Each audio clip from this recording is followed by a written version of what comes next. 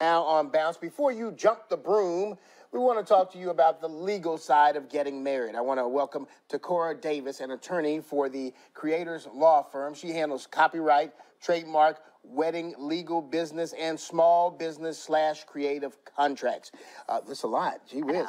Thanks for being here tonight. We appreciate you. Thank you for having me. Tell us a little bit about yourself first. Well, I'm Takora Davis. I'm the creator's lawyer, and I own the Creators Law Firm. And so I help entrepreneurs build, grow, and protect their business by providing them with luxury legal service. Okay. All right. Well, it's wedding season, and you have a list of 6 things that brides and grooms need to know about before they walk down the aisle. Now, the first one, vendor contracts. You want to go over that? Yes. You want to make sure that you always have a contract for every single vendor that you have in your wedding. I see this a lot of times where people make verbal agreements, or if they say, oh, well, I have a family friend, it's always best to get it in writing. I can't even remember what I ate for dinner last night, so I'm sure you're not going to remember what you entered into a contract with someone about. Absolutely. So that's very important. No doubt about that. Okay, now, number 2, everybody talks about it, destination wedding. Yes. Oh my gosh. There's so many brides and grooms that are really saving costs by doing a destination wedding. So you want to make sure that if you're working with a wedding or event planner or even a travel agent, that you arrive into the city, at a designated time. Like in certain countries, you have to actually be there for 3 days or 72 hours. And I even think in France it's 40 days in order to get actually legally married there. And I've heard Charlotte is a good destination wedding. A lot of people come here, but they're so backed up. I mean, with the different places, because it's amazing how many people are coming here to Charlotte. I know. I love it. All right. Okay. Well, let's go with number 3, intellectual property. Right.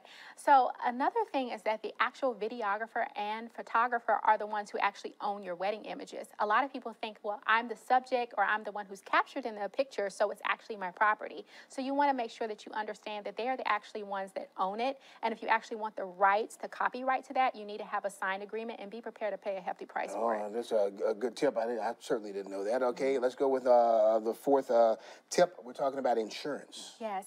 A lot of vendors and venues will actually ask for people who actually have weddings there to disclaim liability. And so you want to have your own backup wedding insurance in case something disastrous happens. So you'll be able to cover the cost of vendors and venues or even things for guests. So that's really important to have your own liability insurance if you're a bride or groom. Okay. All right. Referrals. You tell me, you're dropping some knowledge, because I had no idea about all this kind of stuff before. I did that a long time ago. Oh, So, okay, number 5, referrals.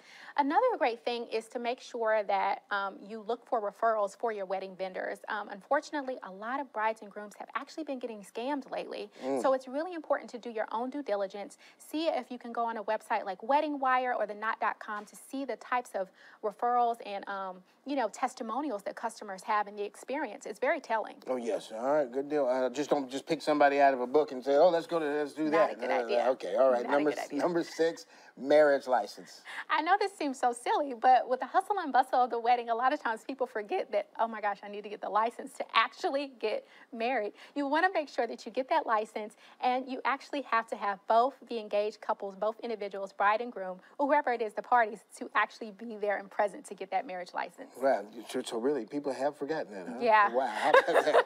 Okay, well, thank you so much, Takora. You can learn more by visiting creatorslawyer.com.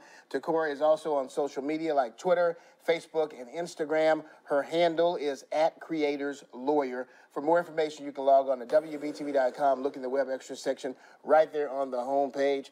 Thanks for being here. Some interesting information you dropped tonight. Thank you for having me. All right, we'll be back with more news on Bounce right after this.